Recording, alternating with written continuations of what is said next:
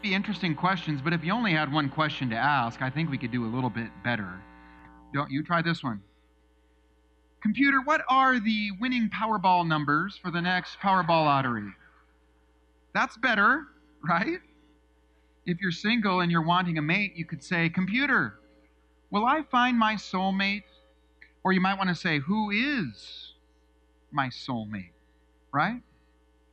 Here's another one, a little more serious. Computer, how will I die? Or you could say, when will I die? Would you want to know? Now it's getting heavy. Let's try two more. Computer, what's the meaning of life? That's a good question. Try to find a better question than that. Well, I have one. The most important question that you could ask an all-knowing supercomputer, the most life-changing answer that we could seek, would be the answer to this question. Computer, who is Jesus? Who is Jesus? This is the question that every single man, woman, and child must answer. Some people barely take a look into this question. They hear a professor or a relative or a friend kind of scoff at Jesus or put him down. And without any effort on their part, without any investigation of their own, they just conclude, oh, Jesus is a fraud. I don't believe. Now I can just do whatever I want with my life. Others ask that question and they start searching. And if the Lord opens their eyes, they see the truth. Ask a brand new born-again believer, who is Jesus? And they'll practically shout, He's my Savior. He's my everything. Jesus is the central figure in all of human history. And Jesus is the central figure in all of eternity. For all the doubters, for all the believers, for all the skeptics, for all the hopers, wouldn't it be nice to have an answer to this question once and for all? Who is Jesus is the most important question that any of us could ever ask. Computer, who is Jesus? There is an answer to that question. There is a truth on who Jesus is, and there is a reality that goes along with the answer to that question. Now, there are a million opinions about Jesus going off in all different directions, aren't there? And if we're being honest, sometimes we can be overwhelmed by all of those opinions, and we can even become a little confused. John the Apostle, the disciple that Jesus loved, as he nicknamed himself, wrote his gospel for the exact purpose of trying to help us answer this question. If Jesus is a fraud, we are the worst of fools. Even his teachings, which are the most beautiful words ever spoken, the most wonderful things ever written down, it doesn't matter. If he is not the Son of God, his testimony about himself carries no weight. If Jesus was a liar, don't waste another minute of your meaningless life in church. But if the answer to that ultimate question comes back, he's the Son of God, he's the Lamb of God, he's the Lion of the tribe of Judah, the life-giving Messiah, the Savior, the Creator, the King of Kings, and the Lord of Lords, well, then we've got to do something about that reality, don't we? If Jesus is the Christ, that changes everything. The goal of our series, called Jesus in 2020, is to understand who Jesus is. When you figure out who he is, when the Holy Spirit opens your eyes to his reality as the central figure in the universe, and when you begin to see his heart, when you can begin to see who he's all about, you're going to fall in love with him. To know Jesus is to love Jesus. While he was walking the earth, Jesus made very specific claims about who he was. And for the next 8 weeks, we're going to be looking at the I am statements that Jesus made about himself. Here are the I am statements that we're going to be studying. Today's is, before Abraham was, I am. Then it's going to be, I am the light of the world. I am the bread of life. I am the gate. I am the good shepherd. I am the way, the truth, and the life. I am the resurrection and the life, just so happens to fall on Easter Sunday. And I am the vine. Jesus set the entire world abuzz, and the question, who is Jesus, was on everyone's lips. And it was what everyone was obsessing about with their minds. Read the Gospels. This question had electrified the entire region, and Jesus answered their questions. That is the road that's ahead of us with our new series. So let's begin. Our scriptures for this week and next week take place in Jerusalem at the Feast of Tabernacles, also known as the Feast of Booths. You're going to learn a lot about that festival next week. But what we need to know for our scripture today is that the question, who is Jesus, has reached this fever pitch in Jerusalem. You couldn't go anywhere in the entire nation of Israel without Jesus being the center of every conversation. His teaching, his presence, those who had encountered him, and of course his miracles had turned the whole country upside down. Now, at this epic feast, this celebration, Jews from all over the empire have squished into the city limits to celebrate God leading the Israelites through the wilderness after they were freed from slavery. The religious leaders and Jesus are about to engage in a knock-down, drag-out fight. Let's dive into the text. We're in John chapter 7. This fight takes place through both chapter 7 and 8. So we're just going to get it started and we're going to pick it up at the end. Now at the festival, this is verse 11 of John 7. At the festival, the Jewish leaders were watching for Jesus and asking, "Where is he?" Among the crowds, there was widespread whispering about him. Some said, "He's a good man." Others replied, "No, he deceives the people." But no one would say anything publicly about him for fear of the leaders. Can you see the dynamics at play here?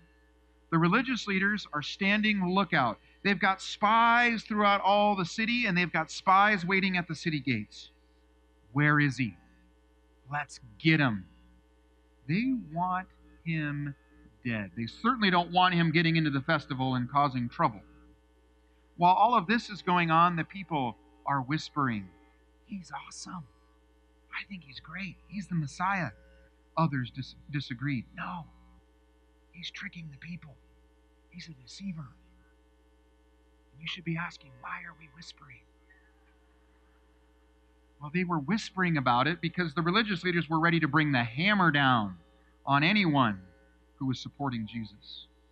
The leaders were all about control. Jesus made them very afraid. But what they didn't know was that, and we're going to read this next week, is that Jesus has already snuck into the city. Jesus blends into the sea of people for a while, and then, when the time is right, he begins to speak. And as soon as the religious leaders realize he's here and he's doing his thing, they send soldiers out to go and arrest him. And so the soldiers march out with orders. They're determined to get him. Several hours later, something shocking happens. They return empty-handed. They have defied their orders. And when they were asked why Jesus wasn't standing before them in chains, the soldiers said, "We've never heard anybody talk like him before." They were mesmerized by his teaching. Their eyes were open to things, and they didn't dare arrest him. They'd never heard anyone talk like him before. So without the backing of the soldiers, the religious leaders and their followers begin an epic, days-long argument where they're trying to shout him down and discredit him, prove to everyone that Jesus is lying. And it's going to get pretty nasty before it's done. So let's jump back into the story. We're pretty deep into the argument. We're going to jump to chapter 8. We're going to pick it up in verse 21. Chapter 8, verse 21. 3/4 of the way through this argument. It's been going back and forth nonstop. Once more, Jesus said to them, "I'm going away, and you will look for me, and you will die in your sin. Where I go, you cannot come." This made the Jews ask, "Will he kill himself? Is that why he says, where I go, you cannot come? But he continued, you are from below. I am from above. He's telling us who he is. You are of this world. I am not of this world. I told you that you would die in your sins. If you do not believe that I am he, you will indeed die in your sins. Who are you? They asked. Who are you? It's that question again. $1 billion question. Who am I? Just what I've been telling you from the beginning, Jesus replied. I have much to say in judgment of you, but he who sent me is trustworthy, and what I have heard from him, I tell the world. They did not understand that he was telling them about his Father. So Jesus said to them, when you have lifted up the Son of Man, then you will know that I am he, and that I do nothing on my own, but speak just what the Father has taught me. The one who sent me is with me. He has not left me alone, for I always do what pleases him. Even as he spoke, many believed in him. To the Jews who believed in him, Jesus said, if you hold to my teaching, you are really my disciples. Then you will know the truth, and the truth will set you free.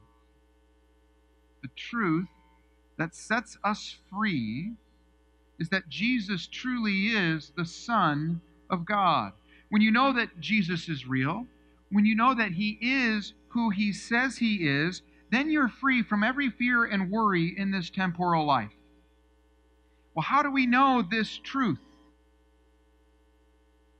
By trying it out. If you hold to my teaching, Jesus says, you've got to try him out. You don't need a miracle to believe. Try doing what he said. His ways are good. His ways are proven. Come find the life that Jesus is pointing you to. Hold on to his teachings, and then you will be able to know the truth about Jesus for a fact. They answered him, we are Abraham's descendants and have never been slaves of anyone. How can you say that we shall be set free? So they were offended. They run to their safe space. Father Abraham. It's ironic that they argue that they've never been slaves. Did they forget the reason why they were at the festival that they were at? They had been set free from 400 years of slavery in Egypt. Later in their histories, the Assyrians carried off a bunch of them. The Babylonians finished them off, carried them off, and enslaved them. Not to mention their current occupation at the hands of Rome at this moment. Did they already forget about the crosses that lined the road that they passed on their way into town for the festival? Have they already... What Jesus is attacking is their religion. The Jews put their confidence in the fact that they were Abraham's kids. Abraham was their grandpa, so they don't have to worry about anything. Abraham was great. His faith was amazing. God made him promises. We're going to get an inheritance from that.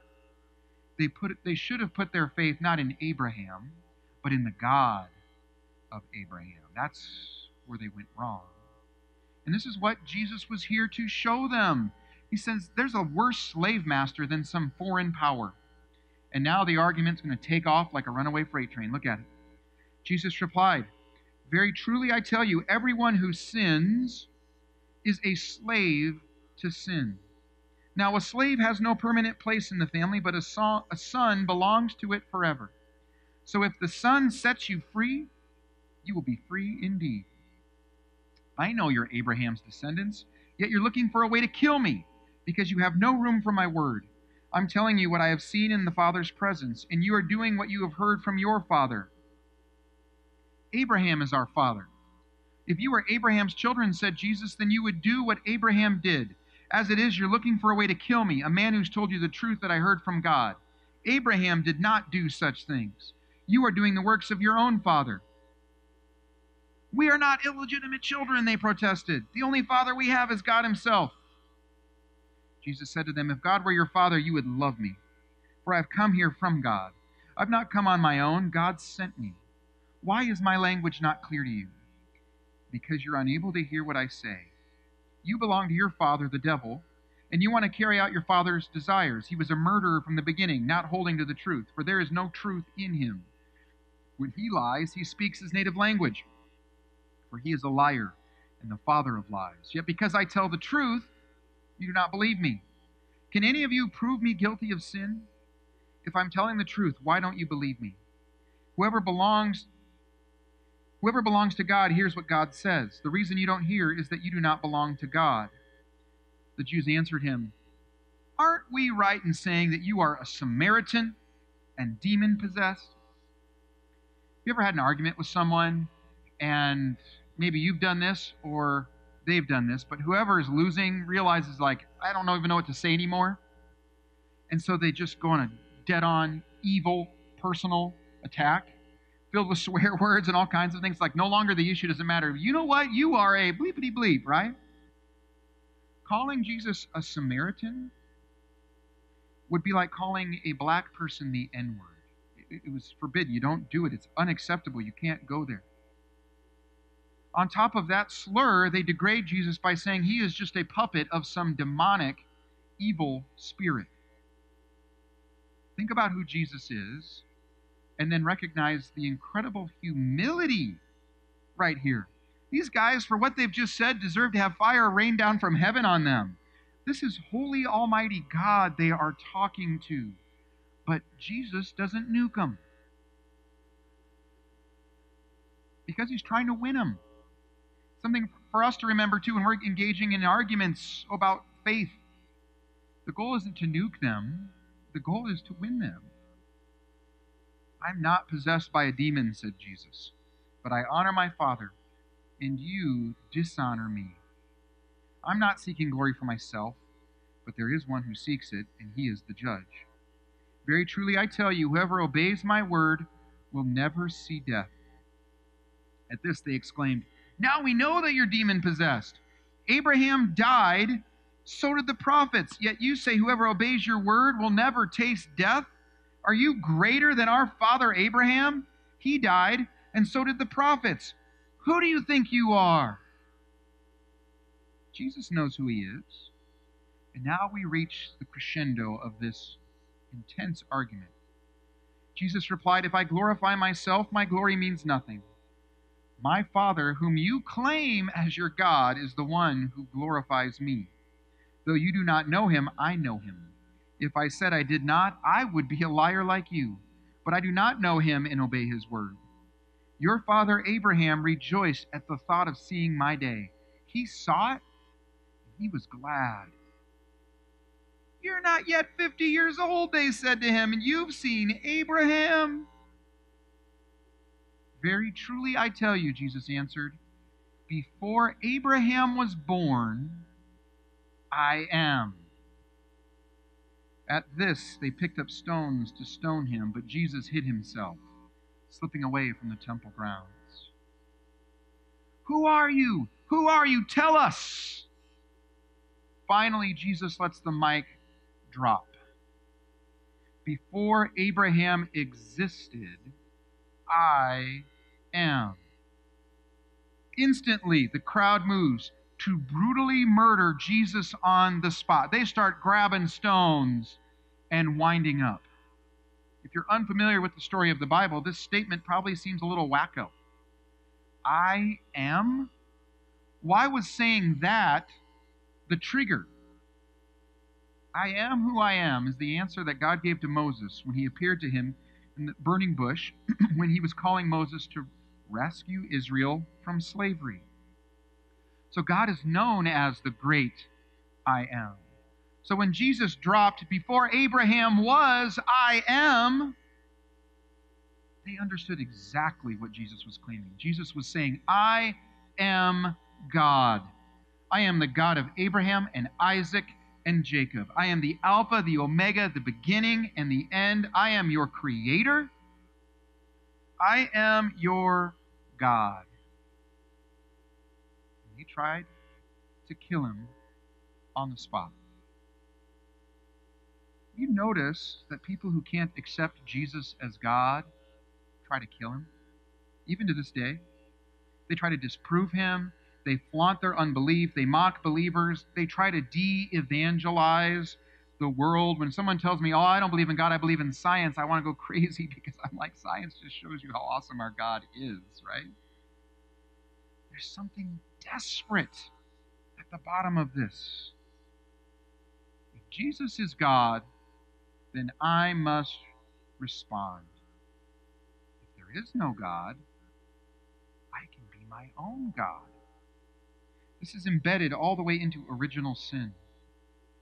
If Jesus is Lord, then I can't be the God of my little universe.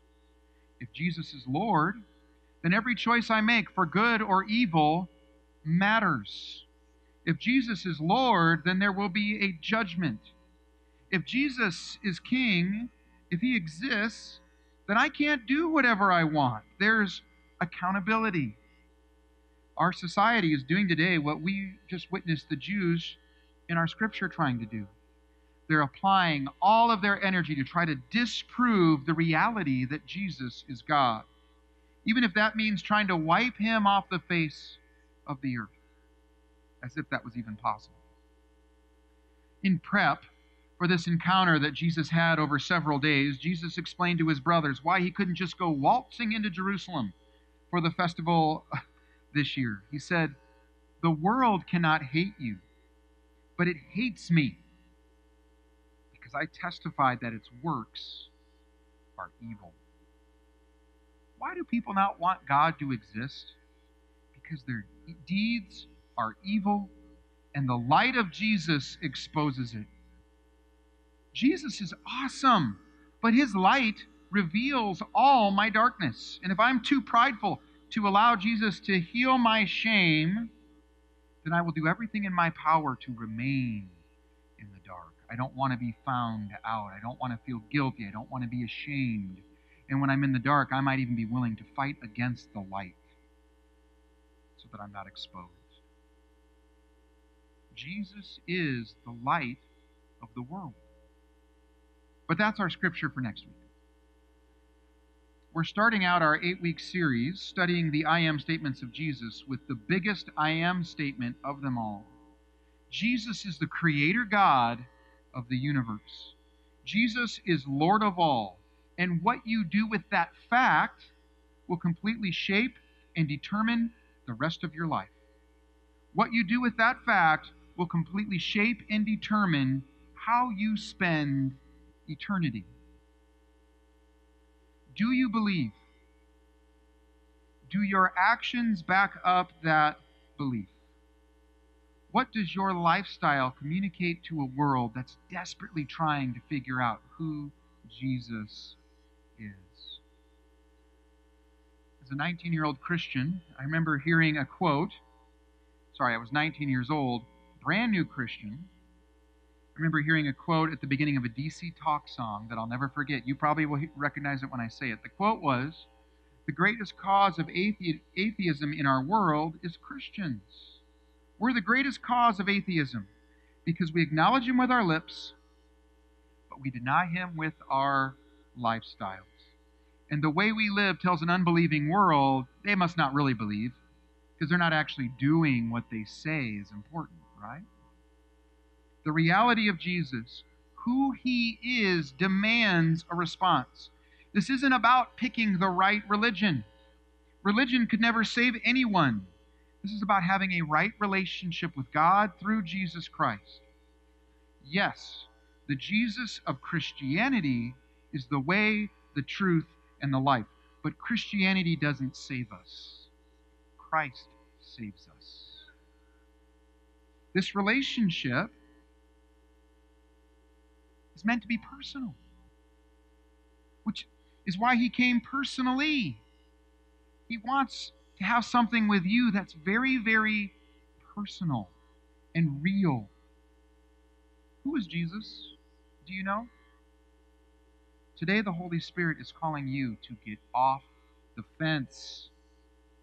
To quote the prophet Elijah, "How long will you waver between two opinions?" A lot of Christians are stuck right now. Maybe I'm talking to you. They've got a foot in belief and they've got a foot in self-worship. They get paralyzed in that state. And reality about who God is and what he requires and what he asks of us is not dependent on our feelings about him or even our feelings about his existence in that moment. Truth is truth. If you keep his commands, if you try him on for size, you will discover the truth. There's no truth to be had sitting on a fence. How long will you waver between two opinions? Believe, follow, and then you will know. Most of us here this morning are here because we've had our eyes opened to reality. We were in the dark, but God revealed his light to us. We had questions about religion, and then we were blessed to enter into a relationship with the living Lord. We experienced God, and the Holy Spirit allowed us to see that Jesus is real. That's why we're here. That's why we worship. Don't sit on the fence. Make a decision.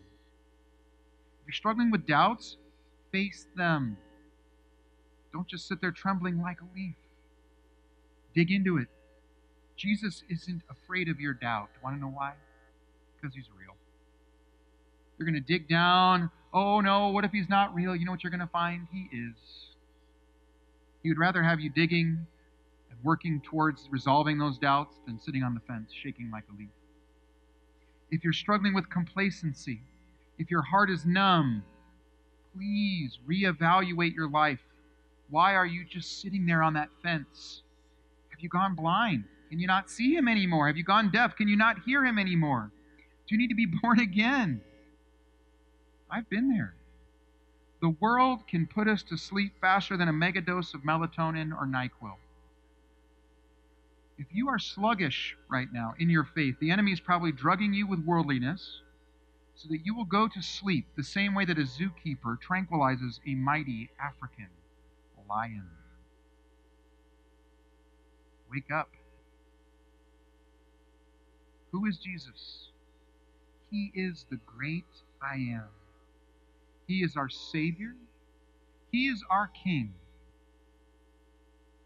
Believe. Let's pray.